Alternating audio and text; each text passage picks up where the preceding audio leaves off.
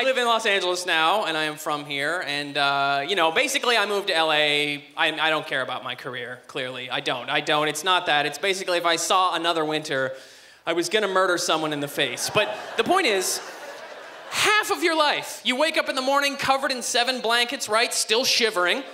You look out at the window, there's a frozen cat stuck to the outside. That's half of your life, guys. Seriously, get the hell out of here, okay? So LA is nice. I just got married a little while ago, which is kind of cool. Yeah, it's awesome. Thank you. And, but I love how, like, no time passed before babies are being shoved in my face, right? See, baby, you gotta have a baby. You're meaningless without a baby. You know, it's like, and I'm not ready for babies. I'm just not. I mean, we're probably gonna have one because we're currently practicing the pulling out method of contraception because we're 14 and Amish, apparently. I don't know what I'm doing with my life, but let's talk about it. But it's ridiculous. So okay, we're not complete idiots. There are reasons, okay? There's 2 reasons why we're using the pulling out method, all right? Reason number 1, my wife cannot go on birth control. Because in her words, it makes her fat, and in my words, it makes her fucking crazy. So that is off the table. And I mean crazy, do you understand what I'm saying? To the point where I would rather risk a baby every time we have sex than have to drag my fat, crazy wife out of a bell tower where she's picking skinny bitches off with a sniper rifle, because that's what'll happen. I'm just saying. Hormones shoot out of her face like a Stephen King novel. It's scary. I'm just, whatever. And of course, I don't use condoms because the Catholic Church says they'll give you AIDS, and I don't question the church. I'm sure they're doing their research. They're all over it. Whatever. But it's awkward. I mean, it's not the best end to a nice sexual experience, the pull-out, right? It's very, like, it's tough to explain even. To me, pulling out is a lot like running a marathon, and then right before you hit the finish line, you just do a belly flop on the sidewalk. You know?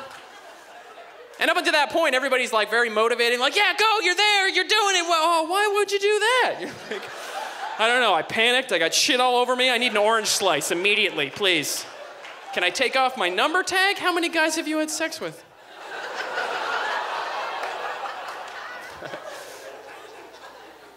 And it's just like, you know, you can't pull that off smoothly. It's impossible, right? It ruins the whole sexual encounter. I don't care how slick you think you are, right? As soon as you pull out, you are just a naked man shivering and masturbating in the dark. That's all you are, dude. I'm sorry. She doesn't even have to be there at that point. Whatever. It's not a big deal. But you do learn a lot about women when you're married, which is interesting. Like, I learned that women have ridiculous nightmares. Let's say that. Okay, my wife and I are dead to sleep. I'm sleeping, great night's sleep. 3 in the morning, I wake up to a high-pitched, shrieking scream, right? One of those ones you just wake up swinging. You just wake up swinging. There's obviously stormtroopers in the house, ninjas, a Republican, whatever. You just wake up swinging.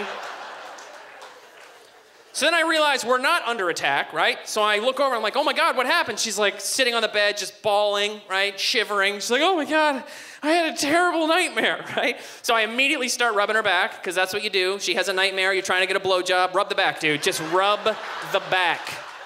In any situation you're unsure of, okay? And I'm saying all the things you say. You're safe now. I'm here.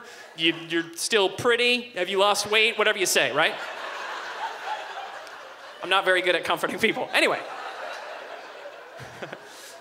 So I get her calmed down, and then I was like, so what was the dream, right? And she had to take a moment to collect herself. She's like, oh God. Oh, it's so bad. I dreamt that you got really drunk and you were super distant and unaffectionate with me. Yeah, I waited for more too, but that was it. It's like, that's not a nightmare. That's what happens every time Sidney Crosby laces up his skates. Like, that's a Sunday afternoon. What is wrong with you? Like, that is not a nightmare, okay? How about this? How about try dreaming that a lion with the head of your ex-girlfriend is devouring your nuts while a bunch of your grandmother's friends stand around naked, rubbing honey on their tits, asking why you never became a doctor. How about that? That's a nightmare. Do you see the difference? Anyway, thank you, Montreal. You guys were great.